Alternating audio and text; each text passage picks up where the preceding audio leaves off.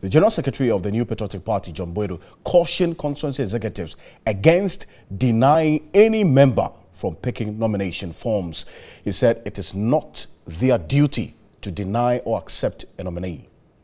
I must state that no aspiring parliamentary candidate shall be denied access to purchase of nomination forms.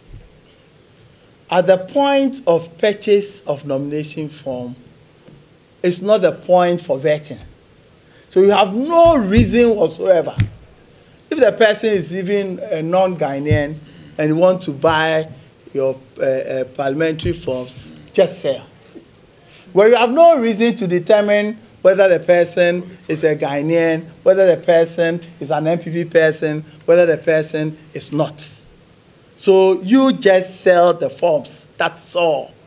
But there are other processes that will determine whether or not the person is qualified or not.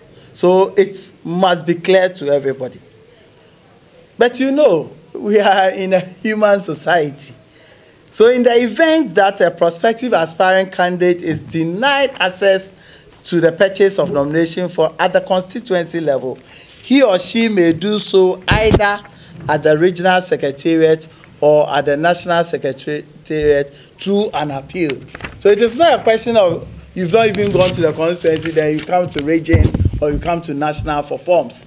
If you are denied access to the form, you write an appeal to the regional secretariat for forms. If you are denied at that level, you again have to follow up by writing to the general secretary of the party for forms. And that will be given to you. And I insist that that will be given to you. But it must come stating reason why you are not getting the forms at the constituency level, you are not getting the forms at the regional level, because the national secretariat will verify whether you've been in the constituency or been in the region and know the reason why you are denying the form. But I must state and state it clearly that no aspiring candidate should be denied access to nomination forms.